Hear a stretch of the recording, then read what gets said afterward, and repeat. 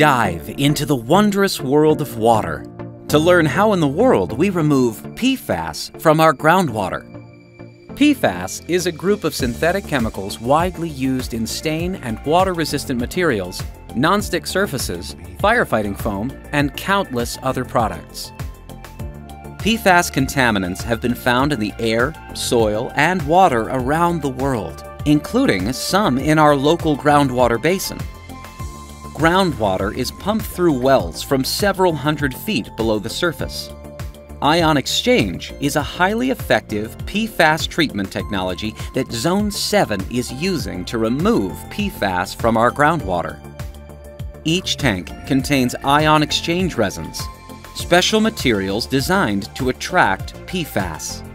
Water is comprised of 1 atom of oxygen and 2 atoms of hydrogen.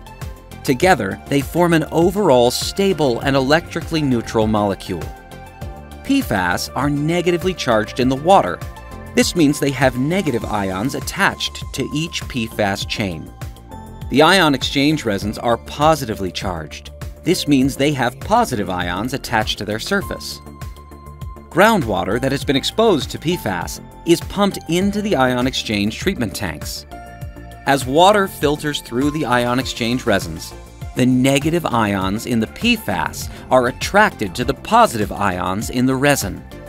The PFAS stays attached to the resins while water travels through, leaving the contaminants behind. Pure, clean water exits the tanks to be distributed to homes and businesses throughout the Tri-Valley. Our state-of-the-art ion exchange treatment facility makes a world of difference in our water.